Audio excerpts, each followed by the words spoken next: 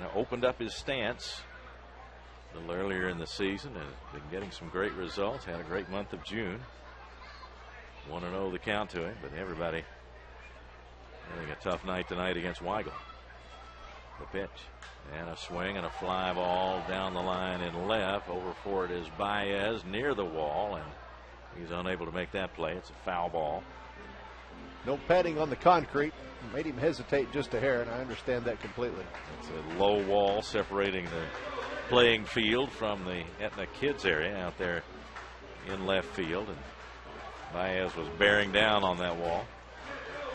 You mentioned Hill with the open stance in there. You know, that's a way that guys try to get their momentum and their body weight going towards the strike zone. As a pitcher, I used to think a lot of times that guys couldn't get closed up enough to really handle an inside fastball with that stance. So we'll see how quickly he lifts his leg and puts it down. There's a strike from Weigel. Backdoor breaking ball.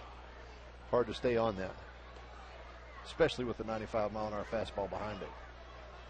You have both of them going for you, and Weigel has this kind of game results. Here's a swing and a miss by Hill, and Weigel with 2 strikeouts in the inning, and he got the man on the bases as well. No runs, 1 hit, no errors, and nobody left in the 7th. And after 7, Braves won, Legends won. Back with the top of the 8th after this on the Legends Network.